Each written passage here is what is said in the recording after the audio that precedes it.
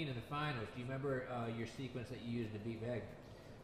Yeah, so in 2019, in the finals, I remember I shot a single on Wagner, and I knew he was going to go for the Kimura trap. I knew it, and a lot of people mess up because when he goes for the Kimura trap, they try to stay on the single and try to run the pipe or switch to a double leg, but you know, I got to give credit to where credit is due. He's got a world-class Kimura trap. So when I shot that single, I expected him to go for the Kimura trap, and sure enough, he did. And once he did, I loosened up on that leg, and I popped my head out the back door, and I just ran out to the back. And I secured the back take, secured the points there, and that's how I walked away with that gold medal.